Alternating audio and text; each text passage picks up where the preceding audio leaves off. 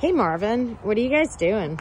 We're here at the Frontier Culture Museum in front of the 1850s home, and we're discussing the role of African Americans in the Civil War from here in Virginia, from DC and Maryland, and how they helped save the world. So how did the United States colored troops impact American history?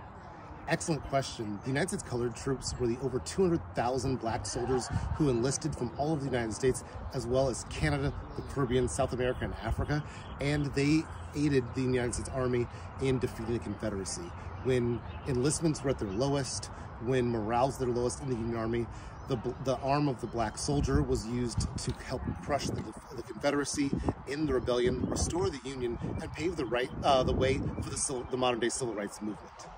Great, thank you.